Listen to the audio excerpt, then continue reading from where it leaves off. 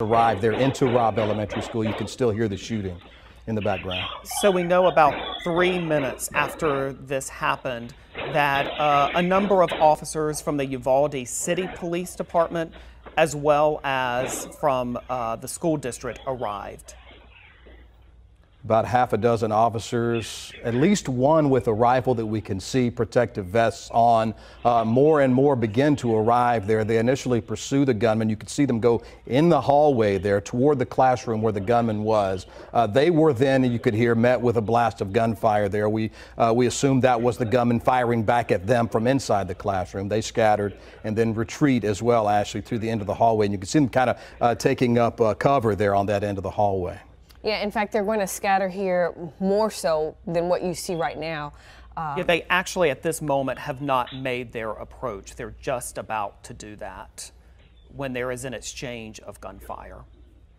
So this is again about 4 minutes now into the more gunfire from inside. You can see the officers scrambling on that. At least 3 officers now retreat back down the hallway, knowing the armed subject is in the classroom.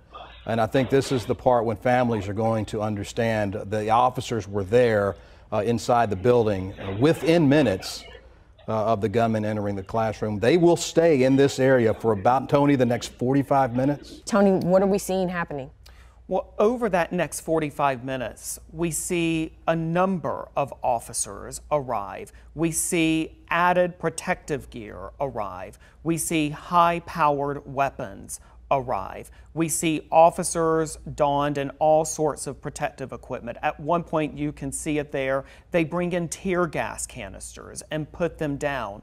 So just a lot of movement among a growing number of law enforcement officials in that hallway. And I want to be clear, we're talking about law enforcement officials from a variety of agencies. They finally go in, and at the end, the video we're about to show you, this is the end. It's over pretty quickly. Take a look at how this all finishes inside the school. You can hear the gunfire. Officers move into the classroom. If you can see just down at the end of the hallway there, at the top of your screen, they move into the classroom and they take out the shooter. And Tony, we do know from previous reporting that it's by now there are DPS officers there, state officers there as well at this point, in addition to the local police, the local sheriff's department? That's exactly right. And ultimately, it is the Border Patrol that takes down the gunman. They actually lead the assault team inside that classroom. We're told that at that point, the gunman was actually in a closet, but did emerge when they breached that door and went inside that classroom. And that is where the gunman was killed by law enforcement.